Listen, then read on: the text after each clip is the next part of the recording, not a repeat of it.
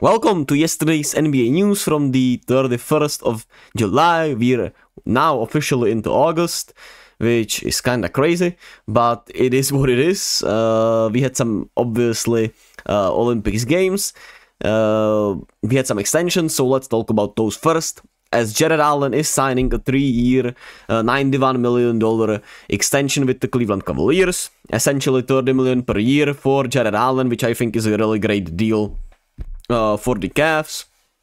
Obviously an anchor to a top 5 defense, a really good all-around player. I would say offensively he's a little underrated. The only bad thing for Jarrett Allen has been the health sometimes, which to be fair has been for all of the stars on Cleveland in a way.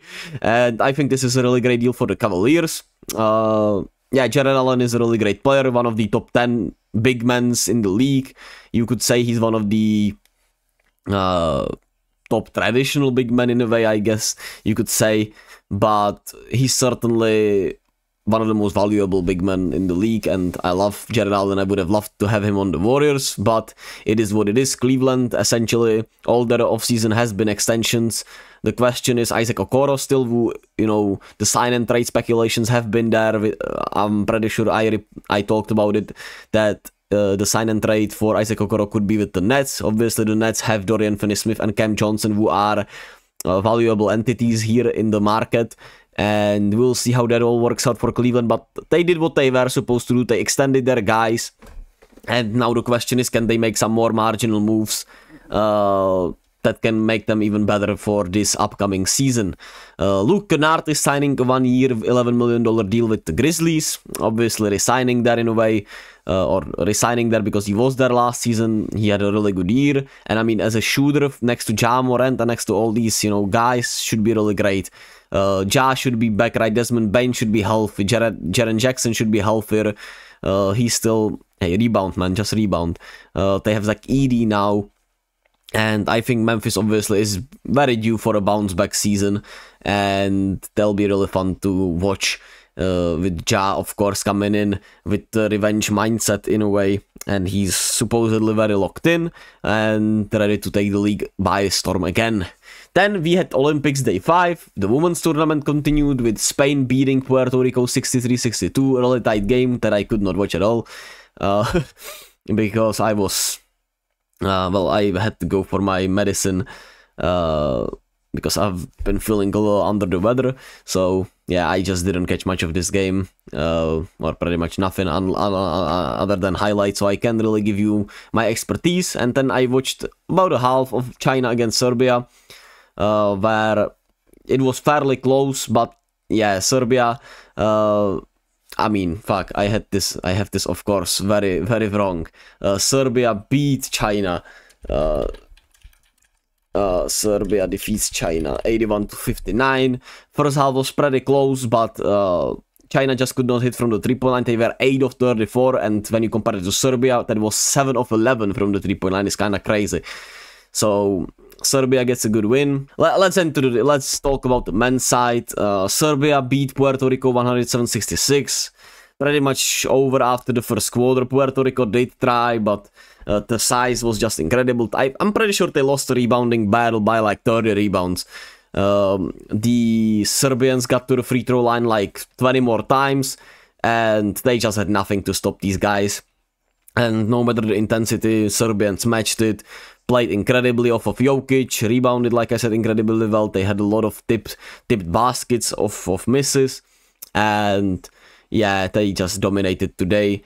While USA beats... What the hell was I doing when I was writing these down, actually? What the hell?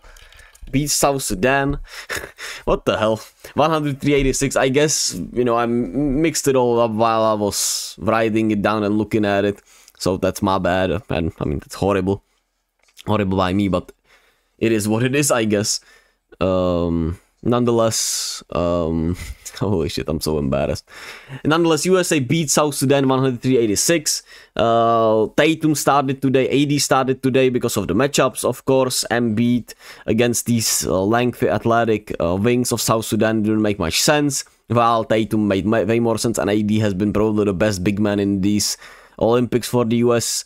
While Bam obviously had the best game today. That makes sense. The matchups make sense. Tatum started, got a chance to play instead of Embiid here. Wasn't great or anything, but he did get a chance to play, and it's not about that, right? They essentially share the same role with Devin Booker. I mean, Tatum shares the same role with Devin Booker and Anthony Edwards, and they have just been better, right? And has been knocking down his shots. And Devin Booker has been absolutely sensational as a quote-unquote role player here, right? He's been knocked down, defends really well, and his playmaking has been really good. He has just been playing like an incredible team player. So Devin Booker continues to start, of course, and Anthony Edwards continues to, I mean, be incredible offensively. So that's why Tatum wasn't getting minutes and probably will not be getting minutes if the matchup doesn't warrant it. And Steph continues to struggle. As Steve Kerr said, they had to get him going, and I think he's just out of rhythm, right? He's been setting screens, he's been essentially playing the role player Clay role that Steve employed Clay upon throughout these last seasons, but not much rhythm for Steph. That's all that is, and yeah, hashtag bench Steph. But South Sudan did fight. USA sometimes took their pedal off the gas. Gas of the pedal. What? Yeah, that's the saying. I'm completely off. Holy shit, this is bad. Anyway, USA is just, I would say, too good. Like, nothing has given me a reason to be skeptical about this US team. KD continues to look incredible. LeBron looks incredible. And I mean, as long as Bam and AD continue to play their way defensively, the defensive lineups are great.